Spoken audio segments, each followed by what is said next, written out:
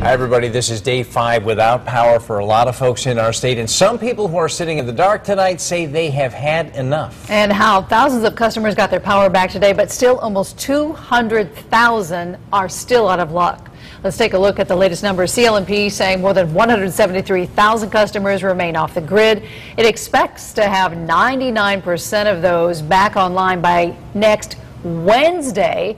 That's later than earlier estimates. UI reports more than 24,000 homes are still without power. The company says they'll be back in full swing by Sunday night. News 8's Bob Wilson live in Glastonbury tonight, where one neighborhood is kind of like a tale of two cities, half with power and half without. Right, Bob? Yeah, Derek, you could nail it. We're right on the dividing line. This side didn't have power. This side had power. And for those who are looking across and have seen the trucks come through the neighborhood back on Monday and all of a sudden the power went on, but it wasn't their house, people got a little frustrated, a little antsy, especially when they can see their neighbor right across the street brewing that hot cup of coffee in the morning. The sound of heavy machinery brings the Hardy family out from their dark home. They watch as CLNP crews begin to rehang the lines, replace the poles, and repair the infrastructure. This is day 5. The family of 4 has been without power. It is dragging on. The hardest part is that school was supposed to start Wednesday and it hasn't started yet and is not going to start for our children until it seems like Tuesday now. Being without power, first couple days was difficult. Next couple days a little more difficult.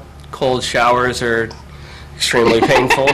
While they continue to smile and the crews do give them some hope, they have seen the trucks in their neighborhood before. The lights went back on Monday, but only for the other half of the neighborhood. The other half of the street got power.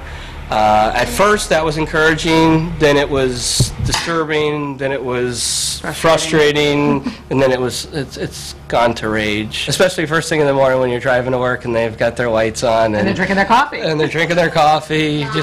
You want to kick the door in and tell them to turn their lights off, just out of respect. As you see a jumble of wires on the ground, CLNP wants you to know one thing. They have brought in more and more crews, up to 1,500 by the weekend.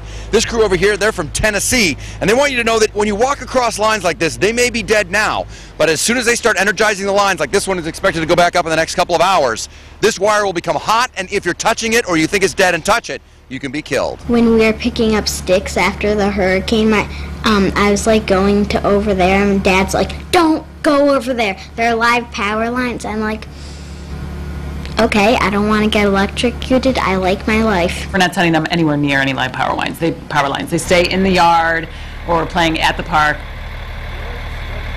News is for the Hardy family, they did get their power on about an hour and a half ago. However, it only continued down the block a couple of streets, and then it's in the dark again. So other neighbors now very frustrated looking across the street, wondering when it'll be back on. They do have patience, and as you could tell, the Hardy family smiling, keeping good spirits about them, but they say, you know, their patience was running thin there at the end. I'm Bob Wilson, reporting live in Glastonbury, News 8.